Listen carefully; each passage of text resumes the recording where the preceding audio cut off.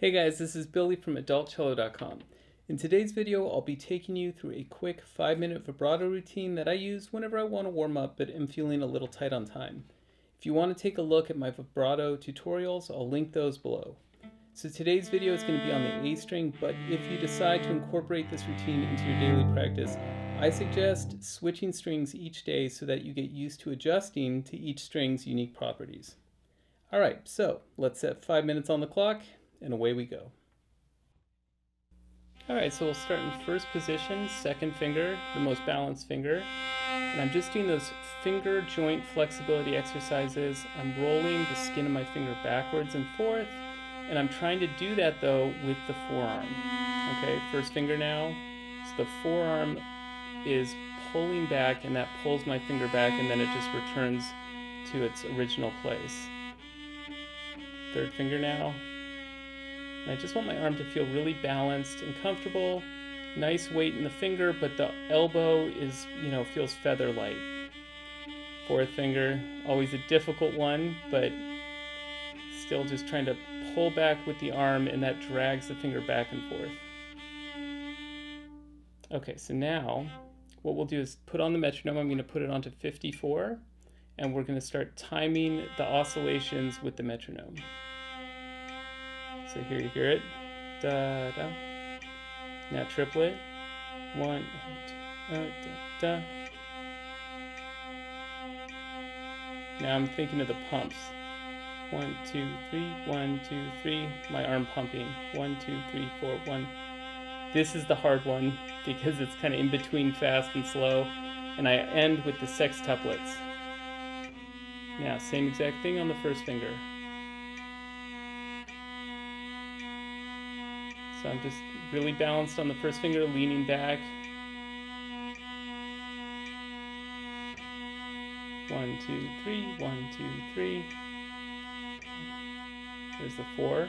1, 2, 3, 4, 1, 2, 3. 1, 2, 3, 4, 5, 6. 1, 2, 3, 4, 5, 6. 6 tuplets. Okay, now third finger, same thing. If you notice, my hand is already squaring up more because I'm trying to really make sure that each finger, when I do this, is totally balanced. So in the first finger, I felt like I was kind of leaning back, almost like a lowrider motorcycle, like sitting back, and now I'm kind of right balanced over my third finger. And there are the sextuplets, and now the dreaded fourth finger. So you just do what you can with the fourth finger. So what I end up doing sometimes is I'll kind of lift my first finger. I'm just trying to pour the weight into my fourth finger, but in a relaxed way. So I'm not squeezing extra.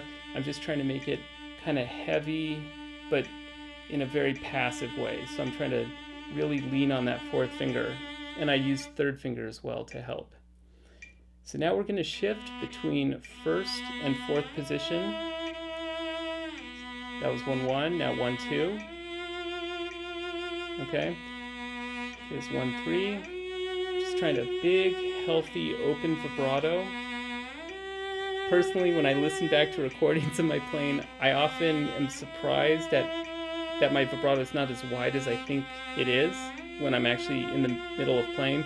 So during these exercises, I'm really trying to open my hand. I'm still timing it with the sextuplets to the metronome, but I'm just trying to open my vibrato wider than it usually is and work on that.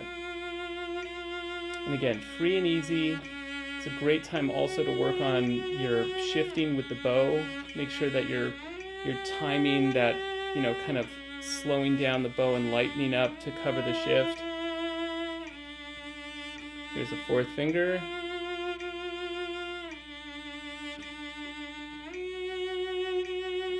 For extra credit points, you can always think about relaxing your neck while you're doing this exercise. I bet you it's tenser. It's tenser than you think it is. Alright, so we got a minute left. What are we going to do?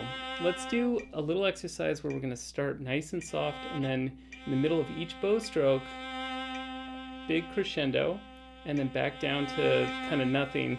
And what I'm doing with my left hand, I'm trying to match the vibrato. So it starts with a very narrow, kind of minimal vibrato, And then when I sync in with the bow and move it with speed, I open up the vibrato.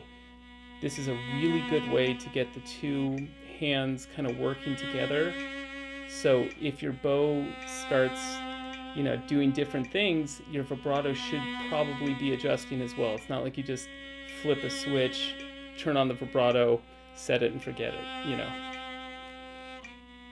Okay, I'm just going back between the fingers, and there we go, 5 minutes. So there you have my 5-minute vibrato routine. If you haven't subscribed already to my channel, please consider doing so, and please like my video if you found this helpful. If you have any questions at all, you can go ahead and leave them in the comment section below, and I'll see you next week.